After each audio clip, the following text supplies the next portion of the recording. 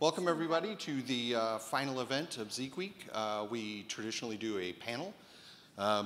We usually try to have a selection of people from the community as well as some core team members. So I'm going to introduce each of the folks here. Then I'll ask them a couple questions and then leave time for the audience to be able to ask questions. That's usually the most important part of this. Traditionally, we have a mic that we can have out there. Unfortunately, this year we don't have that. So if you can kind of say your question out loud as you can, I will try to then repeat it so it gets captured for the recording purposes. So on the left here, probably needs no introduction, but I'll do one anyway. Robin Sommer, he is the co-founder and CTO of Corelight. He's also a merge master of Zeek. If Vern is the grandfather of Zeek, then I think Robin might be the father at this point, having been around long enough. I didn't even think about that. There you go. Fatema Bannat is a security engineer at the University of Delaware. She is a Zeek contributor. She's made a bunch of improvements to the DNSSEC parsing, as well as she's got a lot of really nice inventory-oriented packages. So her contributions over the last couple of years have been great.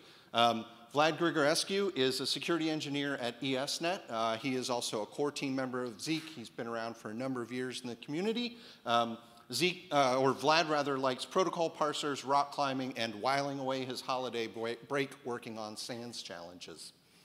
And then Amber Graner, of course, is our new director of community at Corelight. She's probably going to try to herd all of the cats. So the first question that I'd like to have each of you, starting with Robin and working along, is tell us a little bit how you got started working on Zeek. Zeek was recent, but I got started working on Bro in about 2002-ish, 3-ish, I think. And I was still as a grad student back in Germany. And my advisor at that point, I was just trying to look for a topic to work on as a student. And my advisor knew this guy in Berkeley, Vern, who just kind of had started working on this new IDS, and he suggested to me that I would just try set it up at the local university there and play around with it. And so I did, and it all went from there. Essentially, ended up spending a couple of summers in Berkeley at the International Computer Science Institute working with Vern, and later came out as a postdoc to do a lot of research in that space using Bro as a research platform for many of our projects. And yeah, that was pretty much it. So I got introduced to Bro 4 years ago. In 2015, I still remember the first time I heard Bro, and I misunderstood the name. So I got hired right after my college. I graduated in summer of 2015. And then University of Delaware in Central ID team, they were looking for a security engineer to join the team. After my interview was over, my manager was going over the set of tools that they were using at that time, and then he was going over all the different ideas. So universities do not have a lot of funding, so they actually are based on open source free tools. And one of the tools he mentioned was Bro IDS, and we would like you to write some scripts for detection. We have Bro running, but we would like you to improve it and to improve the overall detection and grow the cluster in size, because we are not monitoring a whole lot of traffic right now. And I just stuck to that first word because that was the first time I heard it, and then I didn't want to say that I don't know about it, but then I said, okay, Pro IDS, I will Google it. I have not heard of that IDS before. And he's like, no, it's not Pro, it's Bro, it's with B. And I was like, okay, it's a strange name for an IDS, and then I looked it up on the Google, and then so at that time I was still a research assistant that summer. So my part of job that summer was to spin up Bro IDS, learn more about it, learn the scripting language. It was super easy. I had it running on VM in a couple of minutes, and I started learning more about it. And then after some time when I joined the team, I told him that next time you will hire somebody, I will make sure that whenever you say that we are running Bro, now Zeek, that person would not say that I have not heard Bro. And we are making a lot of improvements. So we actually added Bro as a curriculum course that we offer labs on to our master students, because we know that in a lot of times when we are learned something, we don't directly apply it to the industry, and those two areas are pretty different. And that I experienced when I was interviewing with a lot of companies, that whatever knowledge I have gained is not directly applicable. So we made sure that we introduce the tools that are widely used in the industry. So we actually run a proper course called Topics 19, which actually introduces the students with all the industry level, industry grade idea systems that are being used, and Bro is one of them. So every year we have a course on Bro specifically. So people actively in University of Delaware are using Bro as their as one of the tools to do their research. So that's how I got introduced, and then I realized that we need to make people familiar with the name. So that, because it's a great tool to use and it has so many benefits, not only in the industry, but academia as well, if people are doing research. So yeah, that's how I got introduced to Bro. And then my first BroCon, when I started with Zeek or Bro that time, I had so many questions and so many small questions that I wanted to get answers.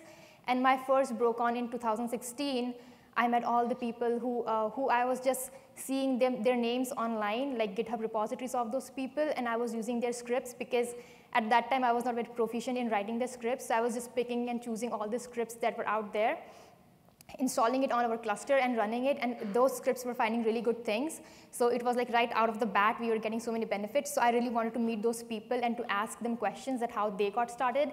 And that was the first time I met the developer team in 2016, and that was my first exposure. And then from there, it just kicked off, writing the scripts and learning more about Bro, and then we expanded our cluster. So now we have 2 Zeek clusters in our organization. One is looking at internal traffic, and one is looking at the north-south traffic. So yeah, I'm sorry.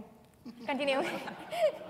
Awesome. I always get so excited about how you got started with Bro, and that's the first story I wanted to tell, that I heard Bro and I misunderstood Bro as Pro, because that was a strange name for IDs at that time, but not anymore. Everyone now in University of Delaware knows, if you tell them that we are running Bro, they're like, ah, yeah, we know about it. We have worked on con logs, DNS logs, yep. So that is becoming a norm. But now we have to work again to transition people from working on Bro to Zeek, because people still don't know what Zeek is, and they're like, we are working on Bro, but we do not know what Zeek is. So Hopefully we'll keep this name for a while. Yeah. Vlad? I went to an event, and some of Seth's infectious enthusiasm rubbed off on me, and I went back to my institution, spun up Bro, and went, wow, this is really cool, but why isn't it doing X, Y, and Z? And so I started emailing the mailing list with a bunch of dumb questions and jumping into the code that I'm not really a C++ developer at heart, but I can take some existing stuff and tweak it and submit some pull requests, and then somebody who knows better than I did could fix it up and get it in there. I can file issues or bug reports, and slowly through a lot of hand-holding, that's kind of evolved to where I have a better understanding and I'm more comfortable, and yeah, I've been using it and hacking on it ever since. So Amber, I'd like you to tell us why in the world do you want to be involved in the Zeek community? I am like Fatema. This might be a little exciting here because this is an exciting tale. I have to go back a little ways to, and I won't go back completely, but I'm going to tell you it started in 2009 when I got personally involved with open source. And then through the journey, helped architect projects and communities where people said that can't be done, or that's hard to do, or why do you want to do that? And all of those communities had a mission, and it wasn't a simple mission. And the first community was the ARM community, where people said, you can't bring the ARM partners are not going to sit together, and they're not going to open stuff. Well, lo and behold, they did sit together. And out of one of the major contributions many years ago that came out of that was a Z kernel that ran across multiple ARM boards instead of one kernel for each different type of ARM board. And so that was interesting to see that Z kernel come out and be part of orchestrating that community.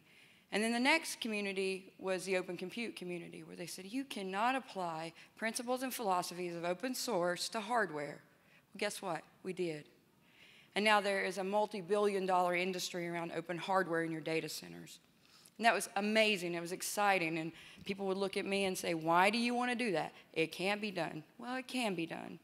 And then I heard about Bro, Zeek, and I had to dig into it and see what it was. And I'm a mission-driven person. I have a military background. And mission first, like I have this thing about I'll sleep when I die.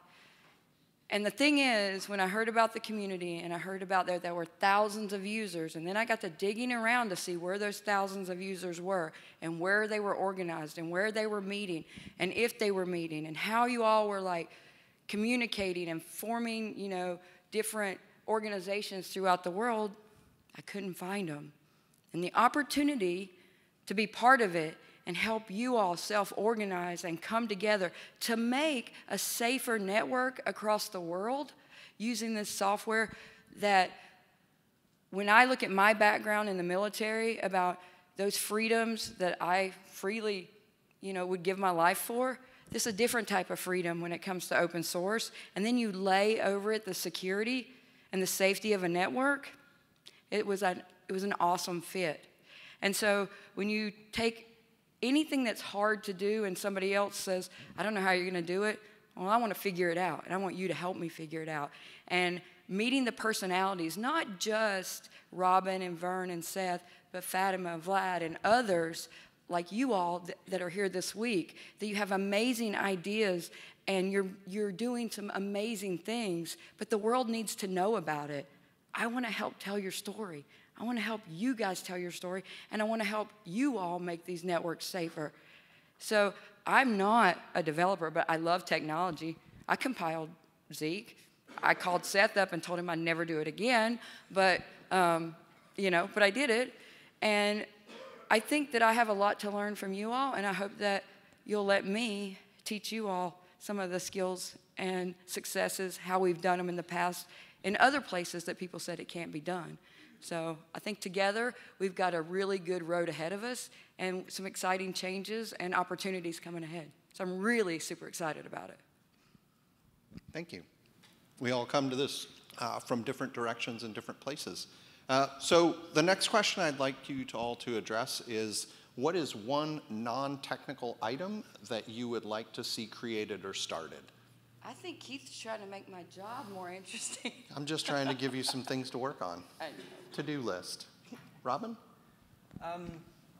Yeah, so I am primarily on the technical side, so I'm kind of maybe not a technical item, but I think we still need to make it easier for people to contribute to the technical side of the project.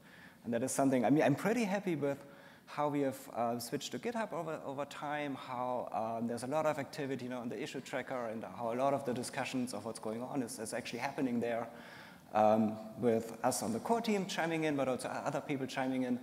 And to continue that and really accelerate development, I think it's on us to make it easier to get started actually working on the code base. And that is something where I think over the next year, maybe, we can really put in some effort in both some technical documentation. I mean, how do you get started? What pieces of the code are key for various types of work? How to write an analyzer, maybe. But also more on the process side. I mean, what is the process for getting contributions eventually merged into master, right? I mean, what should you be doing if you want to contribute? I mean, how do you write tests? How to document the feature you might be developing? And really kind of provide that information up front and make it easy. And that is something which, in day-to-day work, I would say is often kind of hard to make a priority, honestly. But I think we're getting better at that, and we are having more and more resources available now these days to emphasize that area more. So I think that is definitely an area to work on. So I have a very basic use case for that enhancement. I was talking to you earlier in this morning breakfast that after my talk was over, I was talking to a couple of people, and then they had really good ideas, and few of them were developers of the open source tools, and then they were asking that. So there were some things. So they were asking that where can we find the Zeek developers? Are they in the conference? And I'm like, yeah, they are all around the place. You can actually find them in the lobby, in breakfast area, in the meeting rooms. And they're like, okay. So I think that people still do not know who exactly is on the team of the core developer, so that they can talk to them directly regarding whatever code they are working on, or if they want to make a contribution. So I was just kind of like discussing this with Keith this morning, that if we have like different stickers on the badge. That was one of the recommendations that you were having. That some kind of thing on the badge or on the, I don't know what it's called, that says that I'm from the core developer team, or like just different color of the string. I don't know what it's called. What's that called? Okay, yeah, so different colors to signify that I am a first-time attendee, so that if we see first-time attendees, we can actually go and introduce ourselves that, okay, I have been doing this thing, what are you up to? You know, like just to facilitate interaction, so that people just do not go to a person assuming that he is or she is a developer, and they're like, okay, I'm sorry, I didn't know you were not on the core developer team. But it's just like to distinguish the core developers and first-time attendees and like speakers, that if people have questions for the speakers, they would be like, kind of like go directly to that person. Okay, that person is wearing that sticker, so maybe that's the that person is wearing that sticker, so maybe that's that person is speaker, and if they have any question. So I think that kind of like just to distinguish crowd in the conference might be a small enhancement for coming up conferences. Great. So it seems to me that, and Amber touched on this, that we have a whole bunch of different types of users, and kind of two fundamental categories are developers that are writing scripts, and then analysts that are kind of consuming the logs. And sometimes there's overlap there, but I think more needs to be done to kind of bring those two groups together and communicating more, because from a developer perspective, it's often hard to know what the people who are just using the data need, and what fields and what events and what analyzers and things like that, and vice versa. It's hard if you're just consuming the data to know what else is currently available that you're not using without kind of going into the code base. So I don't know if that's better documentation or kind of just a request of here are the things that I'd be interested in seeing, but it seems like those are disparate enough groups and kind of skill sets sometimes that it's hard for the developers to predict what people need operationally, and vice versa. It's hard for people using it operationally and go, well, if I just enabled this script that I didn't know about, then yeah, I would have had all this extra data. And so it's a bit of something I think is needed there to kind of bridge that gap a bit more. How are you going to make that happen, Amber? I'm going to tell you. No. Well, I do have some ideas. And one of the things that I would like to see, and I think some of you have seen, where we have on the engineering side an engineering meeting that's a public call with the technical side of things. I would like to start that with folks who are interested in some of the governance, some of the community side of it, and get your input, so that where I'm coming to the LT going, hey, I want to do these things, or we need to do these things, I also have you all. So what you're going to start seeing on the mailing list, and the first I think, survey that you'll see come out, because there's one of the things I don't want to see happen, and I think many of you, if you've participated in other communities, I don't want to see fragmentation of official channels. And I want you all to be involved in making sure that we don't do that.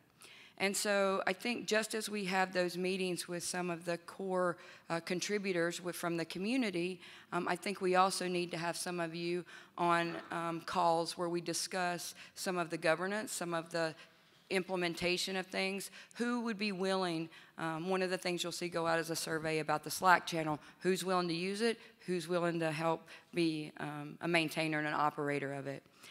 So once I have that, I want to publish the survey and then execute to whatever the decision, whatever the survey leads us to.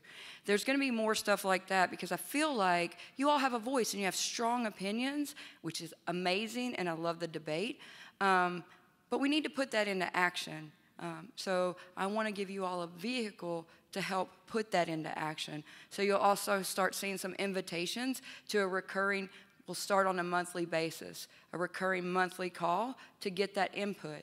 So follow the blog, follow the Twitter account, follow the mailing list, because I'll talk about it in all three places. So I think that's a start to getting all of this done.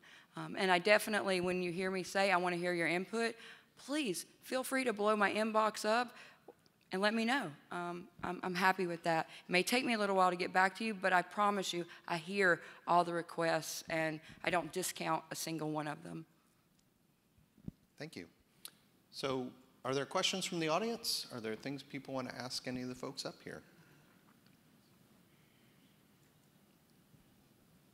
I've got more canned questions, but they're probably not as great as the things you folks want to know. Or maybe they are. So, let's, what do you think, starting with Robin, what do you think the biggest barrier to new users getting into the community is? Yeah, that is, so for me that's always a kind of a hard question to answer, because for me, I mean, I'm very familiar with the system, obviously. At the same time, I'm not the typical audience. But I do believe that the learning curve is pretty steep still for both conceptually. I mean, it's a very different system than many other tools in that space out there. So just conceptually, but also just at the technical level, it's first of all a pretty low-level tool that you need to kind of meld to your specific environment. And that is something which, to get the real benefit and the full power of the system, you need to kind of invest quite a bit of energy, both in learning and understanding, but also just technically to set it up and make it efficient and performant and really work in that large environment that you might be targeting. So I think that is a lot of what going forward we hope to make easier, and where a lot of, I think, again, the community can come in as well and just provide help and support and knowledge exchange and contribute to other people ramping up more quickly and becoming effective quickly, I would say. Okay, so I feel like awareness maybe one of the issues, that people might not be aware that there are so many resources available online, at least especially now, because when I started 4 years back, I was just curious to know, because that was one of my projects of my summer internship, that I want to write Zeek scripts, so now how should I start? So just by typing on Google, bro scripts has showed all the GitHub repositories of the core developers who were having small scripts and their contributions. So I was just following them, and then I was just copying pasting their scripts. So that was the first thing I actually started looking into. So I just think that maybe more awareness and where exactly to find the resources that can help people who are just beginners or starting might help them. Like, so I got to know about BroCon because I was looking for it. I was searching for the different things that I can do with Bro, and how can I contact people if I'm having problem with my scripts, and who is the right person to contact. Like, they will just find that it's so stupid that, you know, I'm asking that kind of question. So I think, and that's how I got to know about, oh, there's this conference called BroCon that happens every year. And then I think I missed my first BroCon in 2015 because I was not aware of BroCon. So after 1 year of my job, I got to know that, okay, there is a conference called BroCon that happens like at the end of the year. And then my first BroCon was like kind of like for me a big breakthrough of getting my feet wet into Broland. So I just feel that more awareness is required, that where exactly people can find resources that can help them if they are beginners. And yeah, and then like where to find those resources. Like, I think Amber mentioned that blog posts would be, Zeek blog would be a great place for looking for announcements that what's coming up in the Zeek world, like what events are going on, what trainings are going on. If you have questions, there are so many resources that you can subscribe to that can help you out. And I feel that people have that feeling that mailing lists are so slow, that because I have been subscribed to so many mailing lists where I would just ask a question and I would not get an answer for a month. And if I'm working on something very critical, like for example, memory issue, I don't want to wait for a month to get an answer back from somebody. And what happens if the answer is not even valuable for me and for my organization, right? So I think that perception that mailing lists are slow, like should we even post a question whether it's worth it? But if people are aware that not all mailing lists are like that, there are some mailing lists for open source projects that are not like even watched. But Zeek mailing list is different if you post. And I was startled by the responses. I asked my first question, and within 2 hours I had an answer. And I was like, wow, that's amazing. So I think those things need to be out, and people should get aware that, okay, not all mailing lists are the same. You can, if you are not getting answer from one channel, try some other channels. So there are people who are willing to help. It's not like that they just say and they don't help. They are there. It's just like you need to find the right channel to channelize all your queries and get answers. And coming and meeting people by face in events like that is a great opportunity that no one should miss. At least try to attend one of the events, because then you know people, you form more contacts, you know people who are struggling in the same boat. So not only meeting the developers, but also meeting your peers who are actually using the exact same kind of deployment, and you guys can chit chat that, okay, we are dealing with this issue, how do you overcome this issue? So you find so many solutions just by talking to people, and just finding a right path or right channel where you can actually channelize all your queries must be a great start. So that needs, if that gets worked out, then maybe that steep curve will get lower down in some point in the future. So. Great.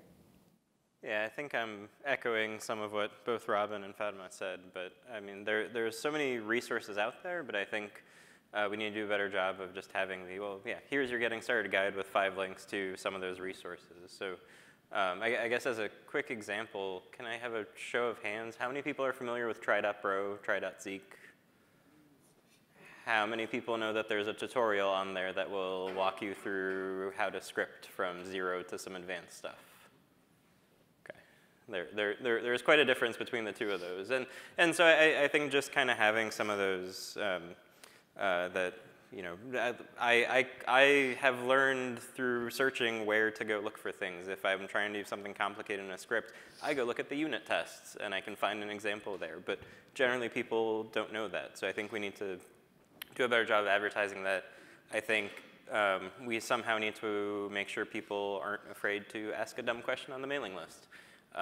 Or maybe if there's a slightly more complicated question, people don't want to reply to everybody and maybe get the answer wrong or have that stored in an archive in perpetuity. So I think that somehow we need to overcome that fear that there are a ton of resources, there is a great community, and we somehow just need to do a better job of pointing people to using that. I've actually got one question, so. Yeah. Audible.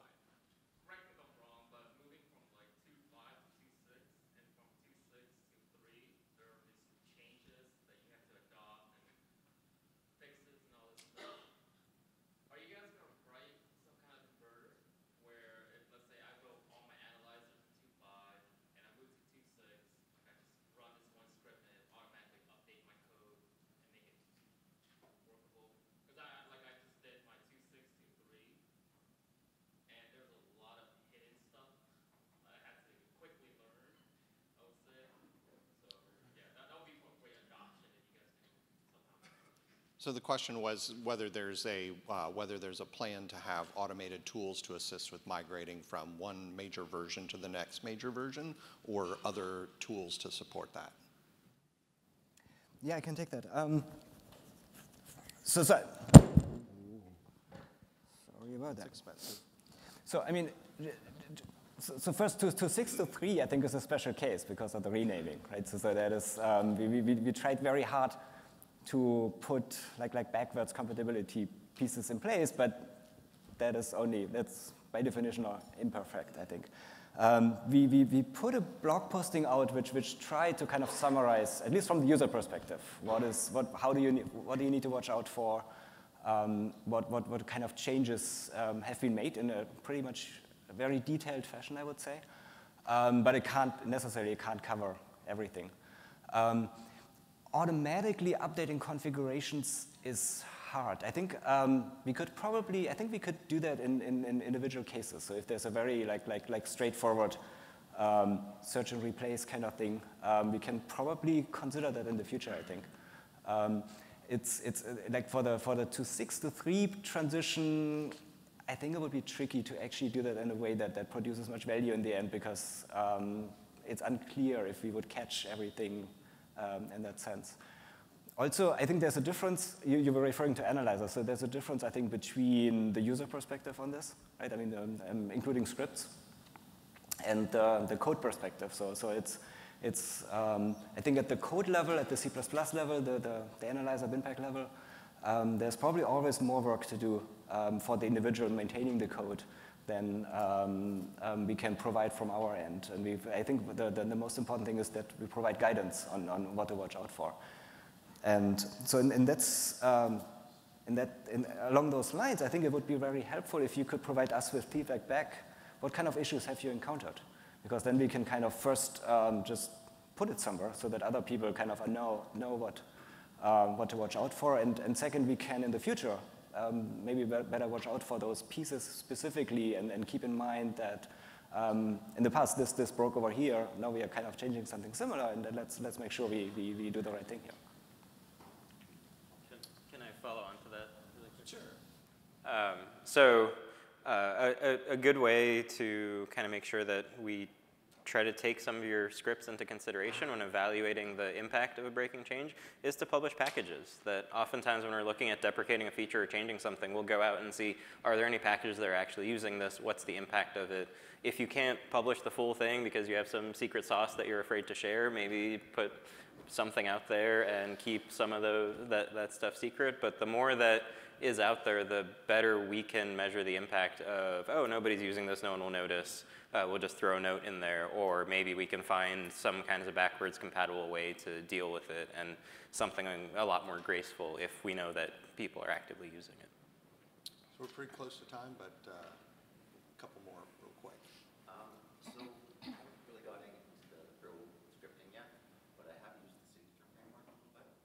And I know at the top of the page it basically says you should be using the signature framework to write some Pro scripts.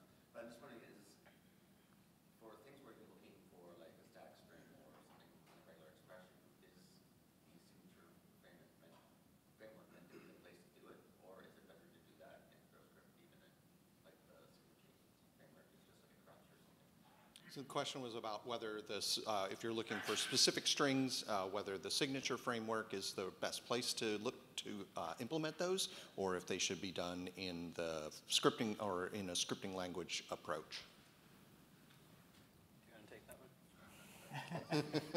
Yes. I guess the answer is it depends. So the signature engine, I think, is the appropriate place if it's essentially like low-level pattern matching, right? I mean, if you want to match across the raw payload of that session, the signature engine is the place to do it, because that's where you have access to that in an efficient manner. In script land, you first, you don't have that raw data anymore, and second, you usually have the protocol analysis that already took place and gives you like little bits and pieces. Flip side of that is if you're matching against something coming out of the protocol analysis, you actually want to look at these little bits and pieces at that specific header coming out of HTTP, for example, then often the script land is the better place for doing that. Even though sometimes the signature engine has a few of this like fields as well where you could do it. But you get a lot more flexibility if you implement that event handler. You can write your if conditions, or just kind of keep some state maybe. But if it's raw pattern matching on a lot of data, then the signature engine is the right way to do it. And that's, I mean, if you look at the default configuration, that's pretty much how the standard scripts are using it, namely for protocol detection, right? So there are all these signatures in there, which just to find potential users of HTTP, of DNS, there's a signature in there which just kind of scans the raw traffic and then activates the protocol analyzer. And that's, I think that is the typical use case. One more question in the back.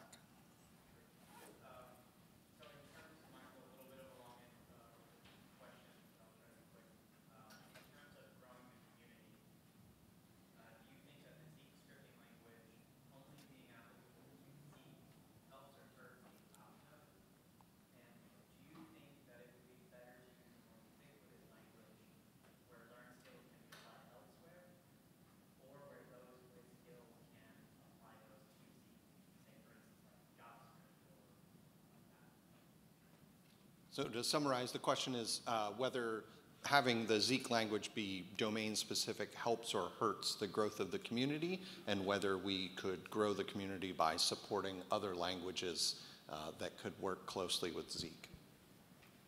Go for it, Vlad. I mean, I think we kind of keep an eye on other things that are out there, and we haven't really, the language hasn't arisen out of a desire to add complexity in another language. It's arisen out of the fact that there are fundamental things like being able to have a set of subnets and I can look that in and I can get the most specific match. That the domain-specific things are kind of critical pieces. But yeah, I think it kind of gets back to somehow we need to lower that barrier to entry or maybe make some kind of more direct comparisons or, you know, if there's some syntactical thing that's really throwing people off because no other language does it this way and everything else does it that way, that's something that I think we look at when we talk about changes in the syntax. I don't know, from my perspective, I think we kind of take a look at how other things are doing it and there seems to be a good reason, but maybe we just need to lay out that reason and kind of lay out the, not just the, yeah, here's how you do it, but the, well, yeah, these are the benefits you get to doing it this way, and actually behind the scenes it's doing a lot of cool stuff for you, and yes, this will scale up to 100,000 elements and so on and so forth, but I don't know. I have So- one question. Go for it. And I have a question for you all. Since you know that I want to include you and others across the community in helping come up with some of these solutions, not to put anyone on the spot, but how many of you all would be interested in, one, joining calls like that, and two, being part of an ongoing cycle of events to help do some of this stuff, whether it's online or in person? If we organize those every month and had those calls every month, how many of you all, just show of hands, would be interested in participating in some kind of... Perfect. Thank you so much. And to touch on the script and wrap this up, we did training this year for the first time in quite a while, and I think we're looking to do training again next year, and scripting might be an area where we want to try to expand the training opportunities, although it's a really big challenge to be able to convey enough in a single half-day or one-day training event. To wrap up, we'll be reaching out to survey all of the attendees, and if you have ideas for training especially, we'd love to hear what you want, and then we'll see if we can actually pull it off. Let's go ahead and close this all up. I really appreciate everybody coming out this year. It's wonderful to see all of the new faces, as well as the folks that we've seen time and time again. Thank you to our sponsors. Without them, we wouldn't be able to pull off this event. Thank you also to all of the speakers. If we didn't have any speakers, then we would all just be sitting in a room staring at each other. And thank you to Corelight for hosting, and of course, thank you to the Hilton staff. The hotel was wonderful. Everything ran quite smoothly and seamlessly, and thanks very much to the AV folks who dealt with all of the random craziness over the last few days. So thank you very much, and I look forward to seeing you all again next year.